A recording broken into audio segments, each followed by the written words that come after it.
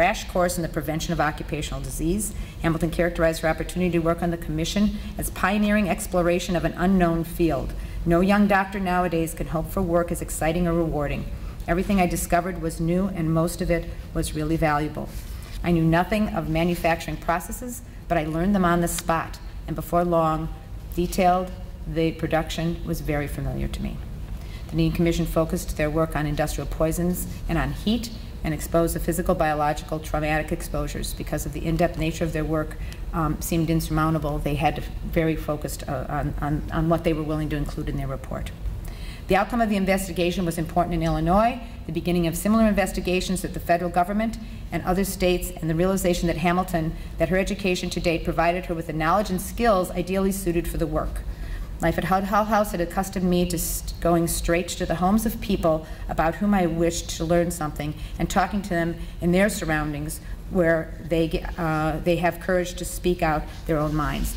And I think that there's some analogy there to her comfort then in going to workplaces, that she had no discomfort at all to walk up to the door and knock on the door of a company and say, I'm here, and as was pointed out, she had no other authority than I'm here, and they let her in. And the skills that she had honed in her working within the communities and working in homes and at Hull House, I think, again, gave her some of those skills to be comfortable and confident to walk up to the investigators.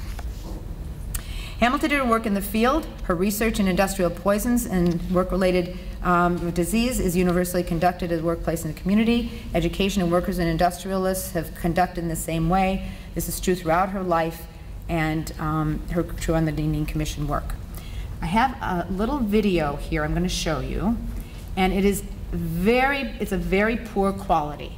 So you will not be, it's dark, and you will not be able to see very clearly what's on it, but you will see a white cap, and the white cap of hair in the middle, and that's Alice Hamilton. And this is from a very short anecdotal interview that was conducted with her in the 1960s, but the video is talking about a symposium in Chicago in 1937 where the speaker and Alice Hamilton were both presenters. So we have a speaker. If you listen, it's a little hard to hear too, but if you listen carefully, you're listening for the story and then what it says about life experience.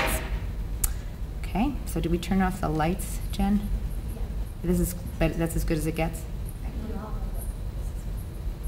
Okay.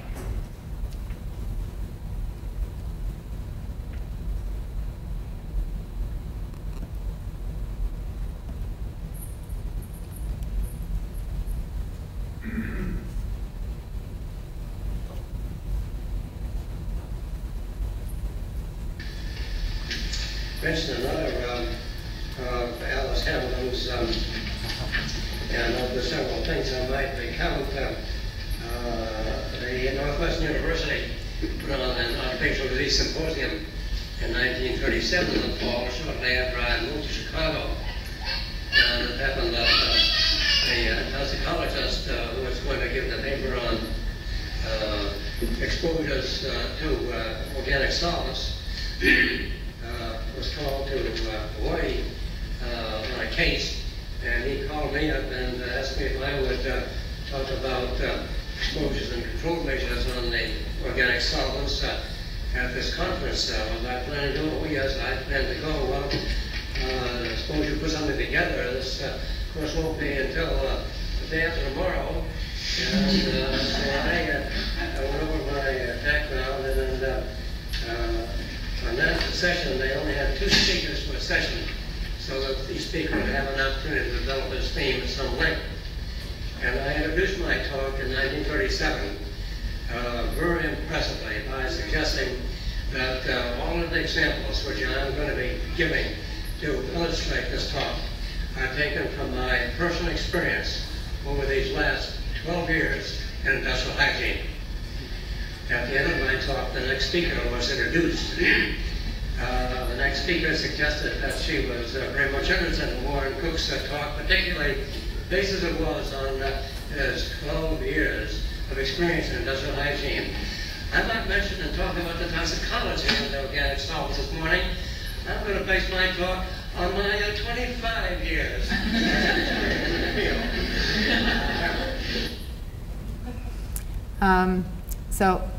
I like that video for two reasons. One is because it's a video that shows Alice Hamilton, as difficult as it is to see.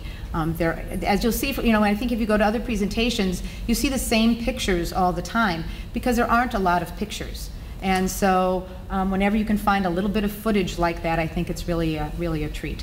But in addition, I think it speaks to experience, and the lived experience and the first-hand experience, and that Alice Hamilton brought to these settings that first-hand experience that experts in the field honored as well. I'm going to say a few words about Alice Hamilton at Harvard to transition in talking about curriculum. So she went to Harvard, and I think was nicely presented by Chris, because she was the best in her field. She was the first woman that they hired. She was the best in the field. That's why she went there. But she had some conditions of going. They had conditions they put on her, which weren't necessarily very egalitarian, but she also had some conditions for them. And the conditions that she put on her hiring were that in a letter in February 1919 that she had exchanged with Dr. Edsel, who was mentioned in the earlier talk, that she would be doing a course on poisons, that the course was a series of lectures on industrial poisons and included 26 separate lectures on heat, humidity, long hours, chemicals, other things. She then put in 4 lectures on lead industries and 1 on lead poisoning. But in her return letter, she indicated that she would do these, and this was satisfactory, but they also must include visits with the class to factories, and she will be happy to make those arrangements. The return letter from Dr. Drinker, who was secretary of the department, indicates that he and Edsel would like her to increase her lectures, and that they would work with her so that the course could be closely correlated with the industrial clinic and be ready as possible to arrange for factory visits for the practical side of the work. In addition, when she went to Harvard for 6 months of the year. She spent the other 6 months of the year continuing her work with the Bureau of Labor Statistics as well, and Hull House. Her course description that she taught was called Industrial Toxicology. She was an assistant professor, and the course will cover the industrial poisons by means of lectures and assigned reading, which will be supplemented by visits to industrial establishments for the purposes of demonstrating specific industrial hazards and their means of prevention. This was in the course description for the course that she was hired to teach at Harvard.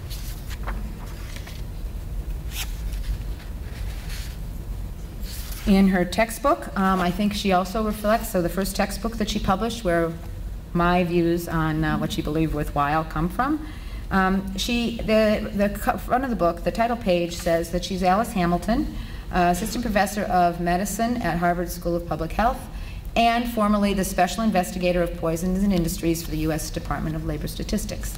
Again, I think it continues to reflect the value she placed on being in the field and the lived experience. So finally, I want to talk about who are you and what do you bring to creating safe and healthy workplaces.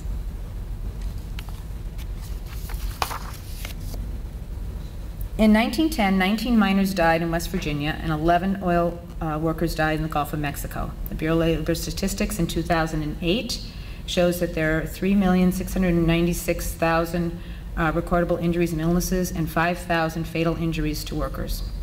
Contemporary industrial hygiene curriculum should supplement the educational journey